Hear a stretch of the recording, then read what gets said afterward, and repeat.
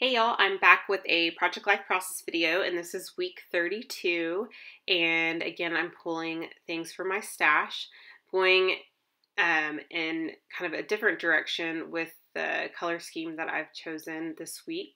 Kind of similar to the last few weeks, I've been stepping out of my comfort zone a little bit, and I'm really enjoying that. So I am starting by adhering my photos. I've placed down my cards, but I've also done some pre-journaling.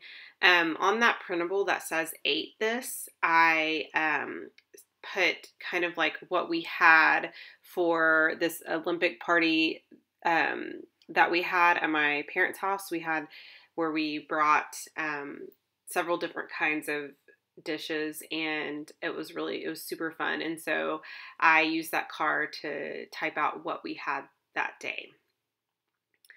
And then I also added a little picture of my daughter holding a flag there at the bottom. And that was the opening night of the Olympics. Now I'm just kind of looking through my stickers that I have sitting to the right of me to see if there's anything that I want to use. And at this point, I'm just kind of deciding, do I want to add a little label out of my little bin here? Those are just print and cut labels that I've taken from, I believe most of them are either Caitlin Schaefer or Pseudo Calico, and I'll link those down below. And I just wrote that it was the opening ceremony, I believe. So now I'm going to take the Kelly Perky label stamps, and apparently I didn't clean off that one very good last time. So I'm going to go ahead and stamp that onto some scratch paper, and then I'm going to write something in the middle. I don't know really what I'm doing. Oh, I think I'm typing up something, which I don't know. Oh, I'm going to redo it because at this point I realized that I didn't have it centered very well, and I think it takes me like 3 times to get this done. Went ahead and just typed it out first, and then I stamped right on top. I think that made such a big difference because then I was able to get the stamp centered how I wanted it. So I typed out my little caption, and then I simply stamped right on top of that, which worked out great. So I'm going to use this circle label, and I'm simply going to stamp that down, and then I'm going to take this little fork, knife, and plate. And I think I originally wanted to, I think I didn't like the way that turned out because you couldn't really see the way that it looked. So I think I originally wanted to stamp it on that blue label, but then I realized pretty quickly that the plate and the knife and the spoon or the fork didn't really show up very well.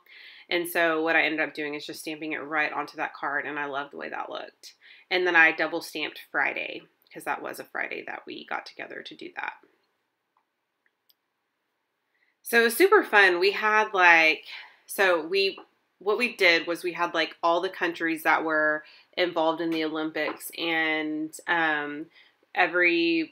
like most of the people in our family plus a couple of friends like chose one of the countries, and we brought a dish from that country. So I think my sister had Thailand, so she brought like pad thai, and my mom I think she made like Swedish meatballs, and my husband, he made something from, I can't really remember, but it was like a garlic soup, and it had sausage in it, and it was like potatoes and sausage, and it was probably one of the most delicious things ever. It was super simple, brothy soup, and I can't remember where that was from. It might have been like Switzerland, but it's written on there. I just don't remember. Overall, it was super fun. I would really highly recommend doing something fun like that. So on that particular picture, I wanted to stamp directly on it, but I didn't like the way it turned out. I was under the impression that StazOn really worked on any type of like photo paper, but I'm having difficulty with this. I think that's a Canon selfie paper there, which is pretty glossy.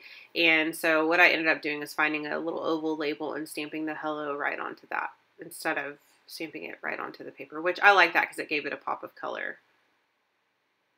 So I'm going to add a couple little wood veneer stars, and then I've done some journaling on my cards. besides the journaling that I did that was typed, I actually hand wrote some journaling. And then I add a little heart and an arrow. And then I'm pretty much that's probably gonna complete the layout at this point. I hope you guys enjoyed this process. Let me know if you have any questions, and I will talk to you guys later.